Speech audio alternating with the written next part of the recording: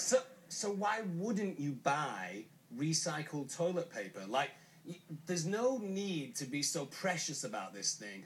You know, if we're going to get down to the brass tacks of it, you're using it in the downstairs. Hey, no, not necessarily.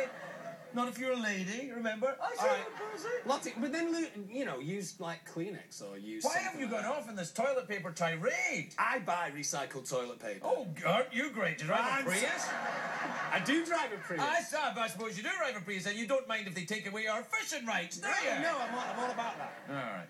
I just feel like if the main thing that you're going to be doing with that toilet paper is that special secret thing that people tend to do 2, maybe 3 times a day if you're successful. Not if you had the egg. If you eat bread. Then you know, we should start this groundswell of a movement where people say, you know what, from now on...